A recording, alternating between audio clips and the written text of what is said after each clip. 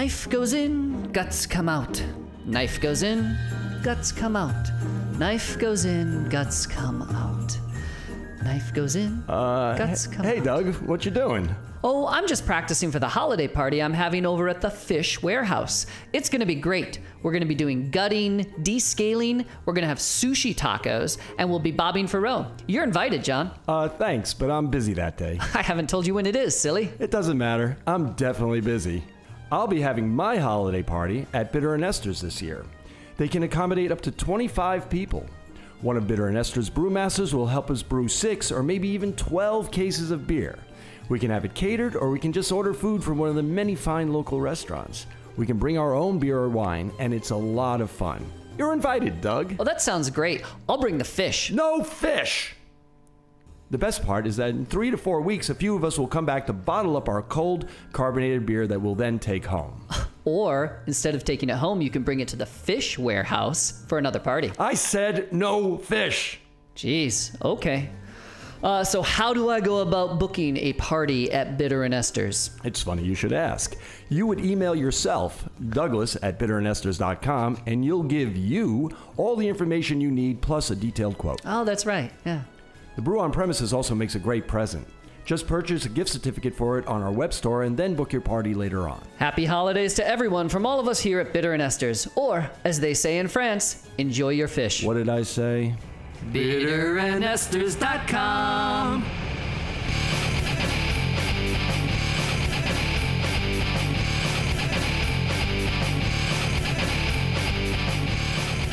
Welcome to See What You Can Brew, the podcast about homebrewing, community, and everything beer in New York City. Brought to you by Bitter & Esther's in Brooklyn, New York. We're your hosts, Douglas Amport. And I'm John LaPola. And all the fish in the East River. What did I tell you about the fish? The fish. Hey everybody, today we're going to do things a little bit differently and give you all a break from the hard-hitting investigative journalism that we usually bring to the program. Hard-hitting. Hard-hitting. Instead, we're just going to talk at you for like half an hour. What Doug means to say is that today on the show, we're going to discuss one of the more subtle and important topics in beer brewing, agua. Agua. How do they say it in French, Doug? De l'eau. De l'eau. Water. L'eau. Water for brewing. L'eau. We will talk about that today. And since we've got a resident expert in the house, I thought it would be good to just interview John here. But first, a couple things going on. Well, before we talk about the news, I want to mention something about this podcast you're listening to. This is our 10th episode. Yay! And so we want to thank everyone who's listening by drinking a beer on the podcast whilst you listen to us. It is, what time is it right now? It's 10:30 in the morning, so it's totally time to drink a beer. Time to start drinking. First of all, I want to say thank you if you've subscribed, either through iTunes or Google. We really do appreciate that. Or Spotify. Or Spotify now. I mean, how cool are we? It was super fun. I also want to mention that if you haven't noticed, if you've been listening and you don't notice, that's the second beer. This is a self-produced podcast. There is only Doug and I making this. Douglas is a producer. He does all the production work and most of the writing on the podcast. And I'm actually engineering the podcast, and I do all the editing. And the reason why I mention this is when you edit, you tend to listen to something over and over and over. So I listen to us speak quite a lot. And, you know, Doug's a great speaker. He's a great orator. It's fantastic. I edit him very little, but I'm fucking great. But me, and it's amazing to listen to yourself for hours and hours and hours. I just want to mention one thing. I know that I have a stupid fucking laugh. I know this. Now, no one has told me this, and I appreciate that no one has told me this. Just acknowledging it in advance. But I'm acknowledging that I'm aware of this because I hear it over and over, and it is completely sincere. My laugh is sincere. I'm really laughing like that, and I notice it now in my real life when I laugh, that I laugh like this. Ha, ha, ha. See, I'm doing it now. And I listen to myself. I'm like, you fucking idiot. Stop going ha, ha, ha. But I do it. And I'm owning up to it. And I am sincerely laughing like that. Because I have a lot of fun doing this. And I'm laughing. But I do. I'm like a cat who says meow.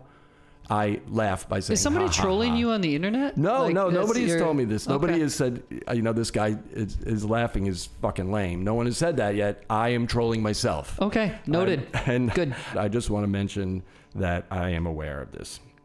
What are we drinking, Doug? Well, I'm so happy you asked, John. This is our beer, Pauline, one of the Northeast IPA recipes we have here in the store. This beer was brewed on 9/18 of this year. I'm sorry. This beer was canned on 9/18 of this year. And it's one of the new things that we are able to do here at the store. We have a hand canner. And we are going to be opening that up to anyone who brews a BOP with us, a brew on premises batch with us. Are we really? Yeah. Oh, so I find out about so many things on this podcast. Yeah, I don't really talk to you a lot. No, we don't we're talk on this unless podcast. we're on this podcast. We are like two ships that pass in the night. And I just thought it would be appropriate. Yeah, Jack and I were talking. We've had a couple of requests to can some beer. And now we have the canner. Awesome. We've got the system kind of worked out. It's super messy, and you lose some beer, so you get less than you want. Yeah, don't wear your nice clothes to the canning session. It's pretty sweet, and you do get to can this beer. The beers taste great. And thus far, what is it? It's 11/12 today, 11/13? Yeah, something like that. November 13th. So it's been 2 months in the can, and I got to say, this beer, cleared up, but it's delicious. No oxidation. No it did clear oxidation up, at all. Yeah. I didn't roll it before I poured it. I probably should have done that to see if it. The old can roll. And still lots of hops left. I like the fact that I found out about this stuff on the podcast. One day, I'm going to sit down with Doug in the podcast, and he's going to say, so we went out of business. I'm going to be like, we did? But the podcast is still going strong. Although we're going to have to sell most of the equipment. Right.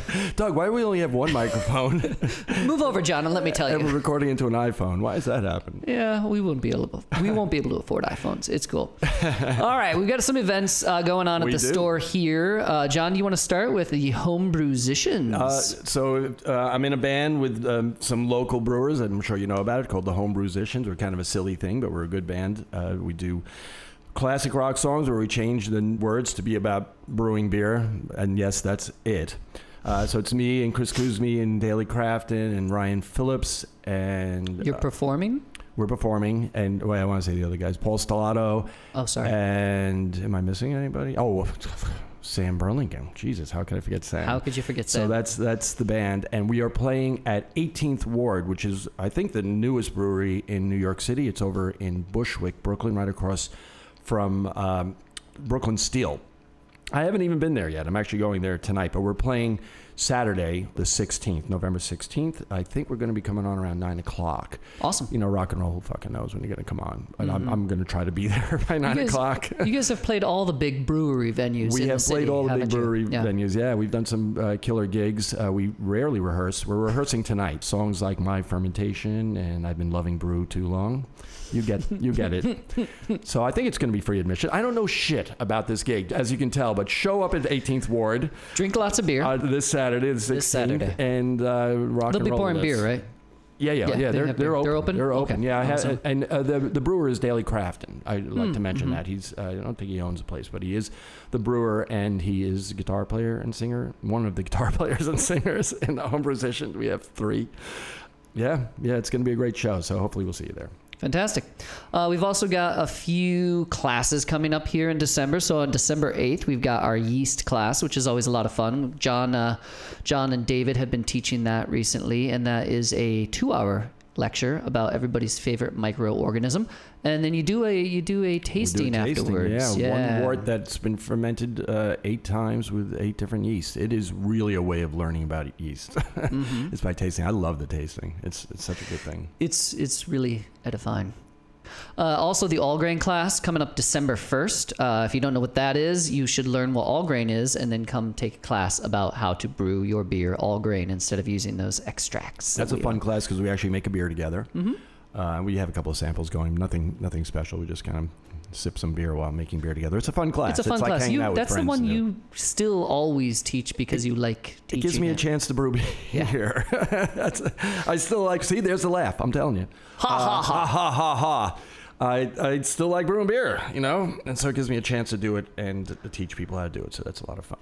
So then the last class I want to bring up is the class that I'm the most excited about. And I'm not excited about it because of the content.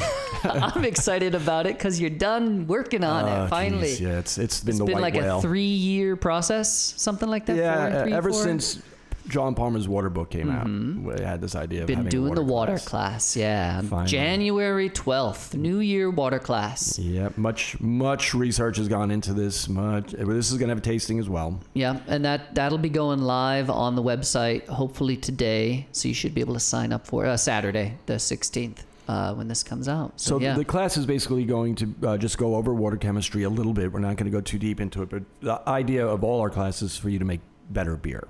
And so we're going to teach you about how to make better beer, but we're also going to have a tasting of 6 beers, I think it's going to be. I haven't done them yet, but untreated and treated, and it's going to be 2 styles to show how treating the water with salts and acids and stuff will actually improve your beer style, so you can actually a beer flavor, so you can figure that out. That's great. I'm looking forward to that. I'm looking forward to it as well. Well, ever since so John, if you don't know, John did a talk at HomebrewCon this year on water that is the precursor to this class, basically, and it's actually the precursor to this podcast today. Sure and it's sort of some of the stuff that you're going to bring up during the class. I kind of wanted to wet everyone's whistle, and now so let's that was an keep insincere moving. laugh. That was definitely that was a bad joke. So it's very please cut that out. Okay. Also, as far as the store, we're going to be closed for Thanksgiving so that we can all enjoy our tofu turkey with our families. Or real turkeys depending with on our what families you eat. in Amsterdam. But we're open the next day. We will be open on Black Friday. I'm going to Amsterdam. When are you going to Amsterdam? I'm going to Amsterdam for Thanksgiving. Holy shit. We're going on the 28th. I'm honestly finding this stuff out right now. We gotta hang out more, John. Is there anything else you need to tell me, Doug? Let's see. Yeah, when I'll let you know when Penny gets accepted to a middle school. That's a big deal. Good. Yeah, that's the cool. next big piece of advice. I knew I'm getting married. Yeah. You are not. No, I'm not getting married. Jesus. I just oh golly! I just pooped. And not that you would do badly.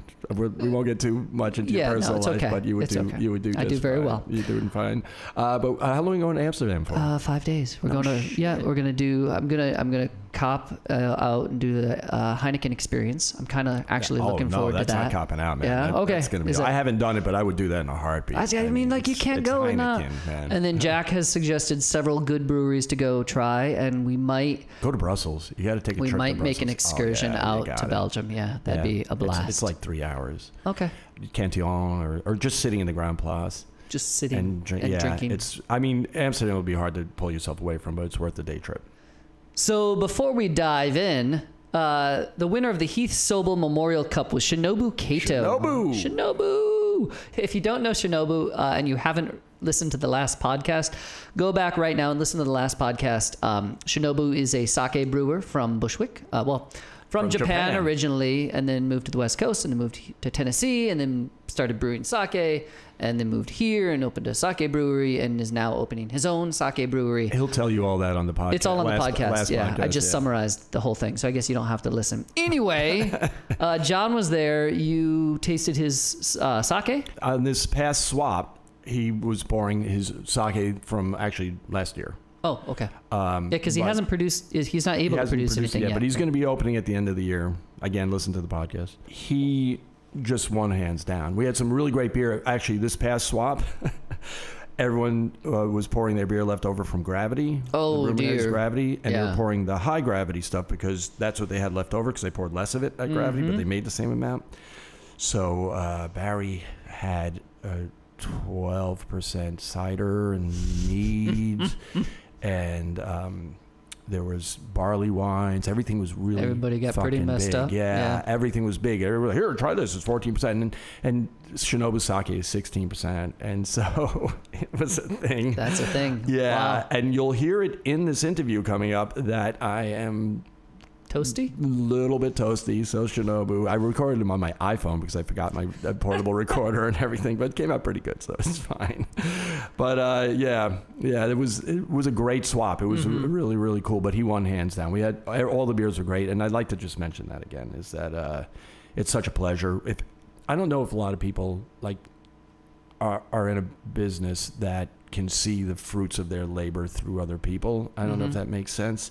It's like, what do you do? Well, I'm a printer. I used to be a printer. I never got to see people like have really use their printed material really well or something and be like, oh, I'm so proud of how you used what I printed for you. Those booklets you printed really changed the world. Right, yeah. But seeing how people are getting better and better and better as brewers through these swaps and innovative and stuff. And the events like Gravity or like Brew for a Cure. Right, like all that, yeah. They raised upwards of $5,000 at Brew for a Cure for St. Jude's It's Children's so Hospital. gratifying. Yeah. It's like one of the reasons that Doug and I get up in the morning.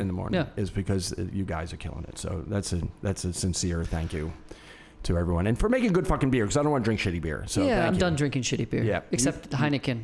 Heineken is going to be be great in Amsterdam. It'll be great. Okay, it's delicious. I'm gonna. I have to drink a shitty one here to compare. Yes, you should. Okay, enough about me. You should just run over a skunk, and that'll be the same as drinking a Heineken. So here's Shinobu.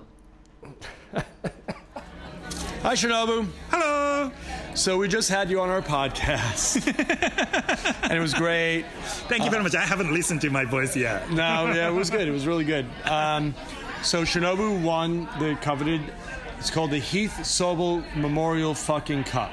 Okay, I cannot remember that, buddy. Thank you very much. It was named after Heath, who was one of the early swap people, and so you did win this before, and you said you won it the first time that you actually came to a swap. Yes, that was With your like sake. 2 years ago. So, Yes. Shinobu won with his sake again, and you felt that this wasn't fair because you were sake and everyone else had beer. Yes, and then nobody brings own sake.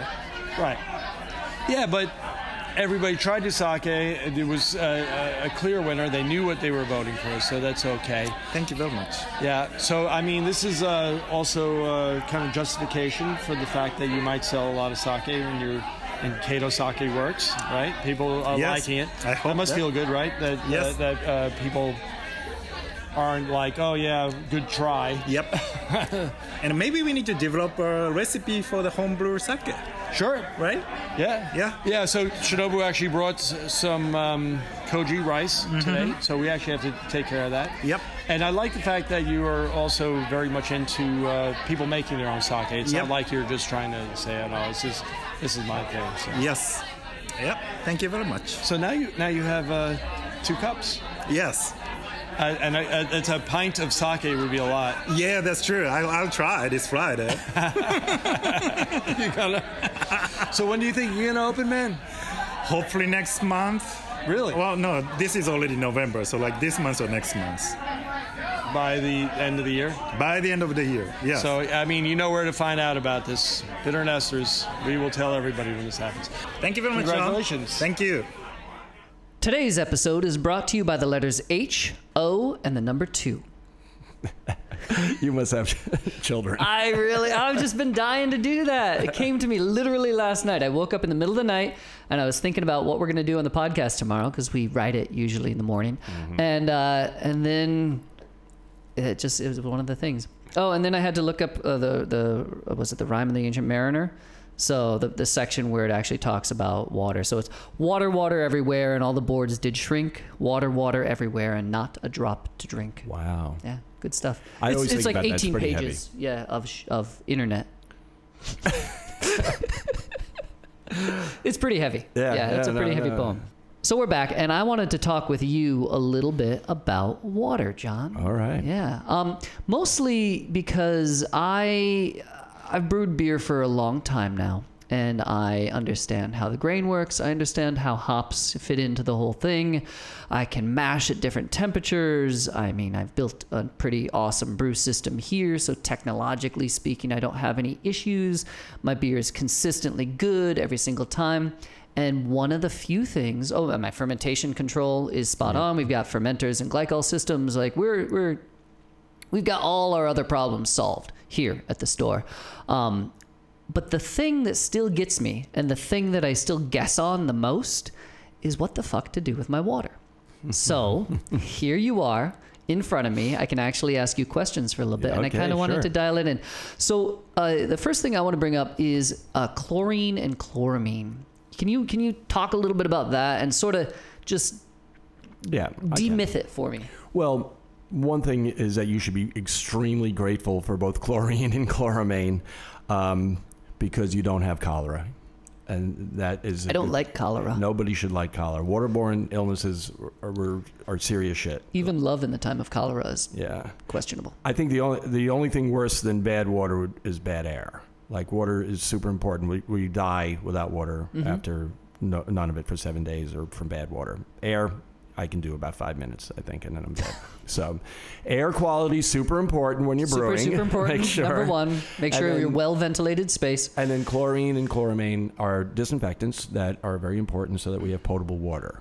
But what do they actually do in my beer? Well, if you don't, especially with chloramine, because chlorine is volatile. So chlorine pretty much in the heating of the hot liquor tank will dissipate. You don't have to worry too much about it. But do you have chlorine or chloramine? You have to ask your water supply people. Luckily, in New York City, we use chlorine. So it's pretty easy. But what it does, if it gets into your beer, it will react with polyphenols that are a type of tannin that are both not type of tannin, they're a fucking tannin. That, I never thought I would say the sentence, they're a fucking tannin. They're fucking tannin, yeah. But they're in hops, they're in in malts. They will react with chlorine and create chlorophenols, which are that Band-Aid or antiseptic flavor. Gotcha. That you get. Okay. Now, the worst time for that, honestly, where we've tasted it the most is with extract batches that are partial boils. So Partial mash, you mean? no, partial boil. So we're only remember that. with extracts. We only do 3 gallon boil, and then we top off with water, right? So we say top off with water out of the tap. Unfortunately, you're adding fresh chlorine. Your boil would have taken care of the chlorine that was in the steep in the boil, but the top off is where the problem is, and that's So where you're actually mixing the chlorine directly with the tannins. You're basically dosing it. Yeah. Gotcha. And especially during the summer we have higher chlorine amounts because there's more bacteria blooms or algae blooms that they try to keep down. So they sometimes when you turn on the tap in New York during the summer, it smells like a swimming pool, right? Yeah. So it is, again, chlorine is volatile, so you can just leave it out for a couple hours and then use it as top off, or you can filter it with a carbon filter. We'll do that. Okay. But that takes a lot. That's a lot of Britter. Yep. Britter. It's a lot I'm of from Britter. New York, so I call it Britter. A lot of Britter. Or you can just use a little bit of sodium or potassium metabisulfite, and that's Campton. And I mean, very little, just a pinch into like 3 or 4 gallons will take care of it. You can actually smell the chlorine dissipate. And the cool thing about Campton is it also takes care of chloramine, which is not as volatile. Gotcha. Chloramine works really well for municipalities because it doesn't dissipate so quickly, but it's not great for brewing. It's like it will create the same chlorophenols. God, I'm a fucking nerd. But yeah, all that you're stuff. pretty big nerd. Pretty big nerd, but it's all been water. Okay, so to sum up for chlorine and chloramine, chlorine we typically don't have to worry about too much unless we're adding it post-boil, like using it extract batch. If we just heat up our hot liquor, that should boil off most of the chlorine. Chloramine, if we look at our water report, and that's what they're using. Chloramine. Sorry for my pronunciation. So chloramine, a little sodium metabisulfite is really the solution. Now, there. what I do is I treat all the water. I just go what they call it scorched earth. Make sure that I'm dechlorinated. Okay. I like to use potassium metabisulfite so I don't put sodium into it, but I mean, using so little, you won't taste it. Okay. Anyway. So to kind of move on from chlorine and chloramine.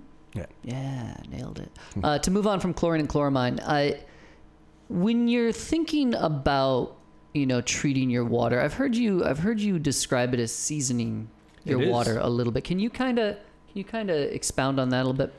I have to give props to John Palmer. He's the one who always is trying to make it a little easier for people to understand as far as seasoning. And that's only one part of water, but I want to actually just go back a little bit and mention something about water.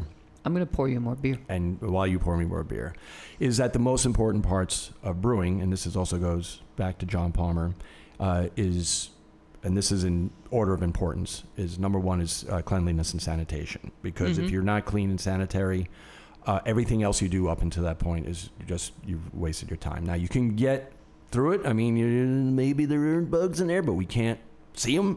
So cleanliness and sanitation will allow us to have a pure culture. And that's what we're doing, unless you don't want a pure culture. But I mean, it's the most important thing, number one. Right. Number two is going to be your pitch count, meaning the amount of yeast that you throw in there and the health of that yeast in the same kind of sentence. So making sure you have a good pitch of healthy yeast is, again, fermentation, super important in a sanitized environment. Then the next thing is going to be fermentation temperature.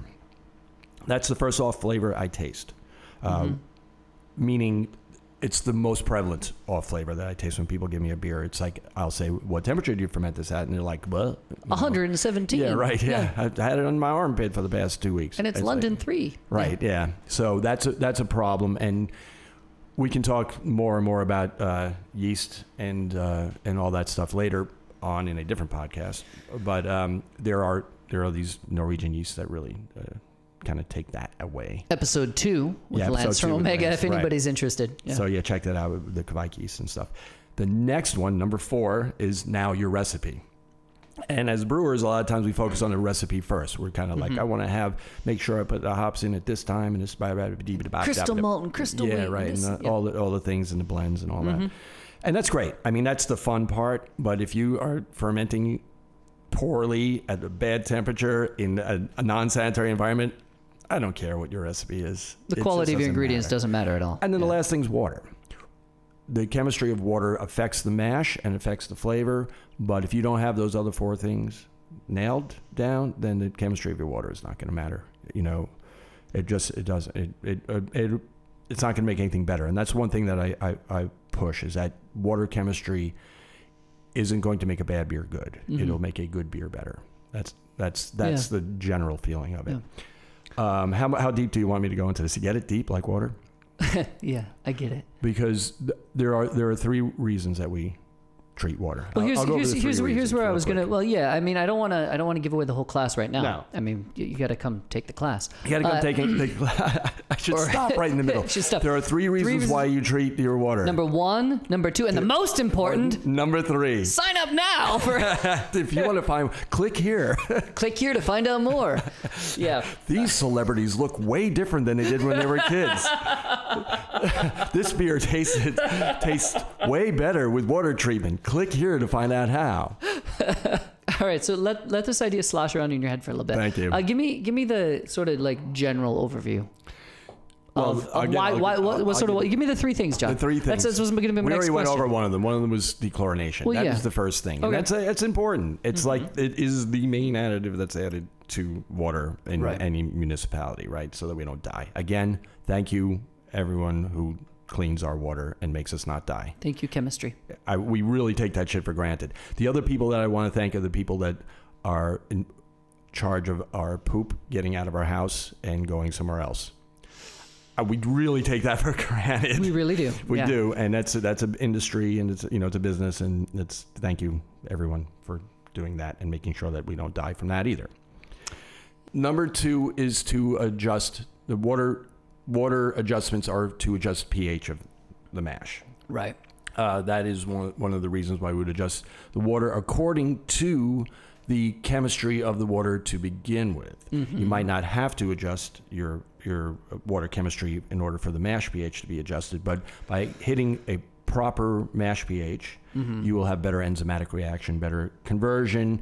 You will have clearer wort. You will have better hop extraction. You will actually have better fermentation if you're within a proper pH. If you're not within a proper pH, you'll still have conversion. You'll still have beer and stuff, but it's a way of dialing in your pH for a lot of different reasons, but mainly for conversion. Well, and your mash pH is also affected by the malts that you're using in your mash, isn't it? Indeed it is. But I mean, the mash pH is affected by that depending on your water chemistry. Right. Okay. So your initial water chemistry is important. The one mistake that people make a lot of time is that they think they have to adjust the pH of the water, but that's not what it is. You're adjusting the pH of the mash according to the water chemistry, according to the malt bill. So gotcha. That's where it gets a little hairy. And this is one of the things that hung me up. Not that I don't understand it. I got hung up a little bit on being able to explain it. Right. Without going deep into the chemistry aspect of it, because it's a 2-hour class, it could actually be a semester. Sure. Yeah. Well, I mean, people make their entire careers out of water chemistry, like build whole careers out of it. Yep. Hence the John Palmer getting poop out of our water. Yeah. Hence getting the poop out of our water. Yeah, that's like a whole career. It's a whole career, whole industry. Yeah. So I don't want to get too much into like adjusting pH in the mash, because honestly, I know you can go pretty deep with this, and this is probably the 2 hour. We're going to talk version. about it a lot. That'll be the class. But like, what's the rule of thumb? Like, let's say I'm a lazy bastard, right? I mean, Get a new hobby. Get a new hobby. Okay, so well, I mean, I'm lazy in that like I've already built my system. I've already built this stuff. I don't have time to go out and get a water chemistry kit yet. Like it's on the horizon, but like, how do I until January 12th, until I can take your course and learn everything? What am I doing to improve my like mash pH? Just okay, so we're talking about New York municipal water again. Water. Your source water is super important, and then we're talking about the grain bill. So let's just make it real simple. Pale ale IPA. If you add a 1/4 pound for a 5 pound grist, 1/4 pound of acidulated malt will definitely help you with conversion. I can tell you that from experience, and that's not doing any math, not doing any chemistry. Just that's not going to affect your flavor as far as acidity, but it will help you with conversion. So if you're making a pale ale or an IPA and you throw in 1/4 pound of acidulated malt, you will have better conversion. I had a guy come in yesterday who was telling me he was having problems with efficiency. Yeah. And I said, what water are you using? And he said, oh, New York water. I'm like, where do you live? And he said, Long Island. I said, well, that's not New York municipal water. Those are aquifers. Right. And I said, you really need to have it checked and take my class. And then we can talk about it. Because if I don't know the base water, then I can't talk to you. Right. I mean, I'll talk to you about other shit. Right? But you can't. Yeah, my love life would be terrible. Well, it's like if somebody comes in and asks the question, how much alcohol is in this beer? I'm like, okay, so what was your original gravity? My final gravity was 1.010. Right. What's the original? What's your original gravity? I don't know. What beer was it? I don't know. So how much grain did you use? I know if I drink a 12-ounce bottle of beer by my level of drunkenness, what the actual alcohol content is. Yeah, I'm that good. Yeah, I have to measure by the 6-pack now at this point. Sort of 1 or 2, and I'm like, oh, that's. I have to measure by money. If you give me $20, I'll know how much alcohol. 40, I'll definitely know. Definitely know. There is. Yeah. Okay. Because I'll go to Copenhagen and I'll drink. So let's right, talk about number 3. That was number 2, 3. Mash pH, and and honestly, number 3 can affect number 2. Oh my God, what? And that would be the ionic content of the water, what we add or take away. Ionic content of the water. Holy shit! It's like the ironic content of the water, but it's completely different. Does that involve sarcasm in any way? It does a little bit. Ions are either a compound or a element that have a negative or a positive net charge. Extra electron or missing an electron. Or missing an electron. Yeah. Calcium is a big one, a biggie. Magnesium is less big, but it's still part of it. And then there's sulfate and chloride. Those are the ones that we are interested in. When they get into a mash, they disassociate and they can actually, which means they stop being together. Yeah. They dissolve. And they will affect the mash pH by reacting with phosphates in the mash. So that'll lower the mash pH. But what? But what? You can add salts to the boil. If you add calcium sulfate, which is gypsum, that will give you the sulfate flavors. That helps to give you crispness, that they call it, or a hop. Helps the hops hoppiness. Give the hoppiness to it. Bright hoppiness. So for IPAs, you add a little bit of calcium sulfate. You add gypsum, and you can do that. It's salting, just like you're salting food. And then the chloride and calcium chloride will help bring out malty flavors. Okay. Here's a quick, just little thing you can do at home, kids. If you have a porter or a stout, something that's dark, that's malt forward beer, add a little sodium chloride, which is table salt to it, and you'll notice that it gets sweeter. People actually will put that on fruit, on melons and stuff, put a little salt, and the chloride accentuates the sweetness. So that's number 3, that's the flavoring of beer, which, as I said, also can affect the pH if you use it in the mash. Do you see how this is a complicated subject? But, absolutely, but in a way it's not. So the one piece of advice I can give to people, and people say, well, I want to do a water thing, but I don't want to listen to you. I tell them, New York municipal water, IPA, teaspoon, 5 gallons, teaspoon of gypsum into the boil was going to both give you some of that sulfate and also calcium for the yeast, because we have low calcium water. The yeast flocculate better and have better health if they have some calcium. They get stronger bones. Right. They don't have bones. I'm kidding. I and then if you're doing a darker beer, post mash, like during the boil, quarter teaspoon, maybe half teaspoon of calcium chloride. I say that because I'm very sensitive to chloride. It tastes like salt to me. Right. So if you overdo it, it can be actually salty. Okay. But it will accentuate that maltiness. You can do both also. And that's a balance. That's a sulfate to chloride ratio. And we'll talk about that in the class. Yeah. I'm not going to go into that right now. That's a detailed It's a detailed thing. Yeah. So it may sound complicated and crazy, like, but it's not once you see the path of it, like when you see what you can do to get what you want. And we use calculators for it. I am not going to give you math during this class, just so you know. That's very important. Yeah. I have a salting suggestion. So if you're making like a goza and you put salt in it with like the coriander and everything, you make the beer, you let it ferment for a couple of weeks, and then you take it and you pour it in the drain, down the drain. Just pour it down the drain. And then make another beer. Yeah. Gozas are salty because of the initial water was brackish. Yeah. You know, and it's not like they wanted it to be that way. No, they just wanted to not get cholera. Right. Yeah. Again. Back to the not getting cholera. Back to not getting cholera. And only having brackish water to drink. Right. And so they were like, well, we'll just make beer with it. And we'll, one day, people in Brooklyn will make this beer for fun. That's actually in an ancient text. It says that. That's the prophecy. The Nicodemus prophecies of beer. One thing I'd like to mention is I've had the pleasure of spending 3 days in a car with John Palmer when his water book came out. And I interviewed him and I talked to him about water, and John will talk to you about water chemistry and beer chemistry and stuff like crazy. So that started me down this rabbit hole. Thank you, John Palmer. Thank you, John Palmer. Both thank you and both thank you. Because now and all the ingredients are synergistic. You have to remember that with beer. They all react with each other in one way or another to make this drink that we have. So there's no one thing that's more important than the other. I would say the most important, again, is fermentation, but they're all synergistic. We do have on our blog, before we did this thing, we have a pretty good blog post about when John was here and an interview with him if you want to hear more about water chemistry with John.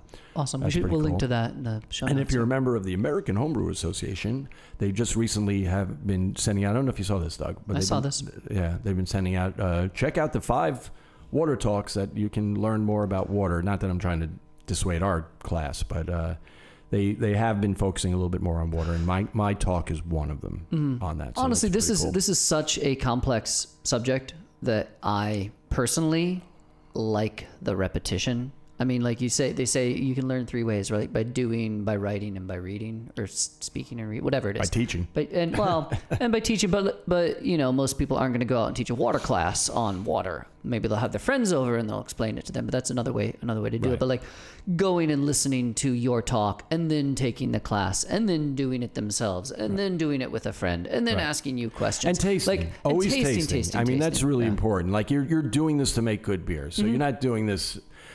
If your pH is perfect, no one's going to give a fuck if the beer is bad, right? So, I mean, it's all part of everything. It's like, hey, but my pH was 5.4. It's like, yeah. But you used 18 pounds of chocolate malt. Right, yeah. But your beer sucks. So it's just part of the process, and it's something to learn and stuff. Another thing I would suggest is going to Martin Bruingard's site, Bruin Water. That I learned a lot. He has a very easy page on that for brewing, and he has a great calculator for water in there. So that's another piece of advice. Anyway, John, thank you so much for coming on the show today. We really appreciate having you. Oh man, what time is it?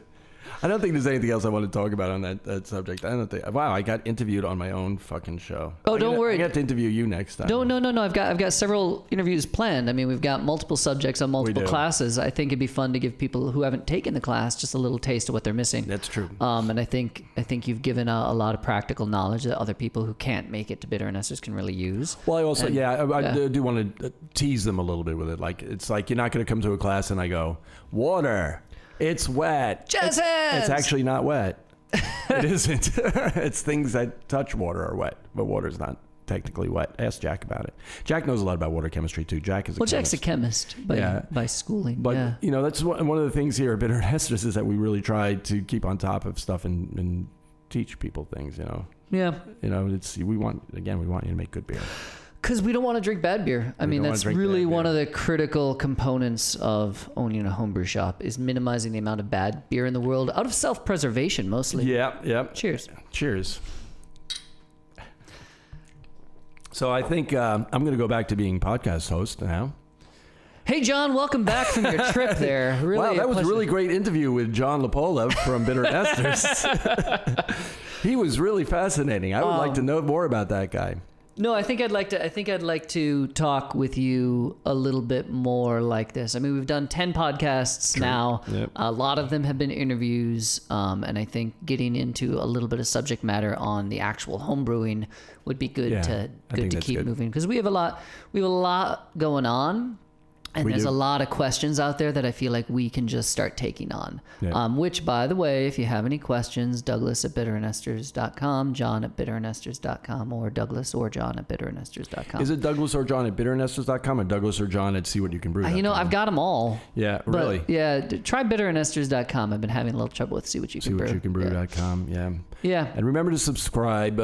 Remember to subscribe. Yeah, and we're on Spotify now. This is great. We're on Spotify now. That's so cool. I think...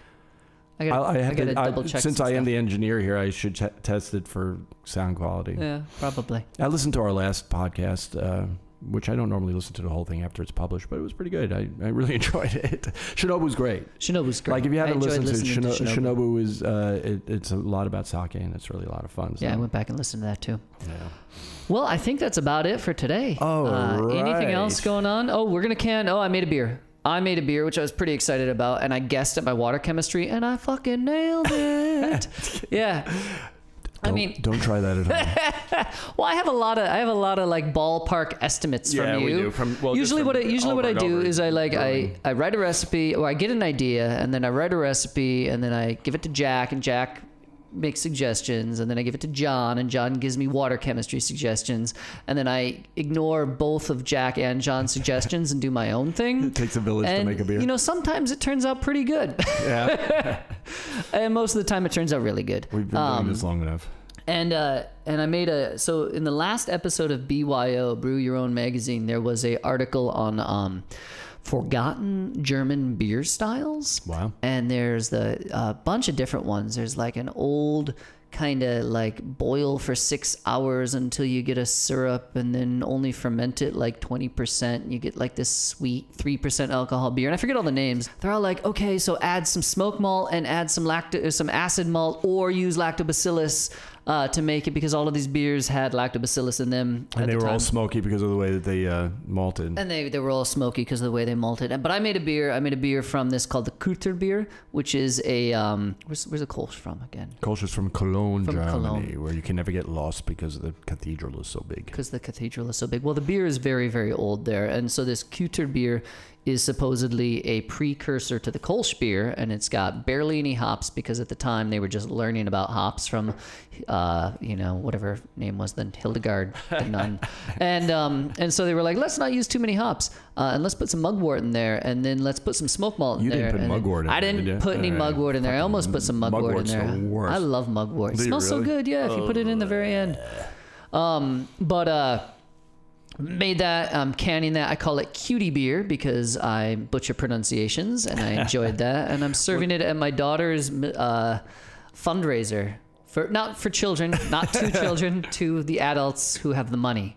Well, the 9-year-olds are the cuties. So. The 9-year-olds are the cuties, yeah. Yeah, when I actually saw that on our schedule, and I was like, what the hell is this? What is a cutie beer? I really thought it was going to be like pink and have little bunny ears on it or something. C-U-T-I with a little heart above it. Yeah, that's what I thought, yeah. B-I-E-R, yeah, cutie beer. I tried it. It was good. It tasted like a precursor to a Kolsch. Like a smoky precursor to a Kolsch with a smidge of acid, It was pretty cool. It was pretty fun. Yeah, that historical shit is fun. It was fun, and Jeff Lyons from Keg and Lantern. Jeff Lyons from Keg and Lantern, and I are gonna try to brew as many of them as we can. Of the historical beers. Of the historical beers. Yeah, he got jazzed up by I'm this. just learning this too. Well, we haven't set a date yet. You'll, Yeah, I as know, soon as we get it's just serious fun. about the project, you'll hear about it. But yeah, I have to get out there and get Jeff serious. So if you're listening to this Jeff, I'm ready. Get ready, when Jeff. you are. Anytime. We're We're on the bitter and esters train. Woo woo, gonna chug along all day. Woo woo. That's a good ending. Gonna make some beer and play. Woo woo. Have a bitter and Esther's Day. Woo! Thanks for listening, everybody.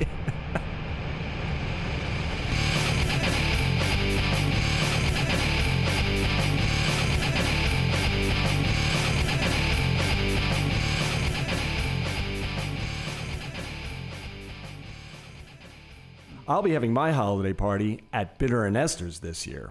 They can accommodate up to 25 people. One of Bitter and Esther's brewmasters will help us brews. Gonna help us brew. The brewmaster is gonna help us brew. Nip, nip, nip. Let's start from the top. Let's start from the top. That was the better commercial right there. That was good. That was a good start, though. Yeah. Ah, man, my mouth is not working. Profitez du poisson. Profitez du poisson. Profitez du poisson. Profitez du poisson. Du poisson. Du poisson.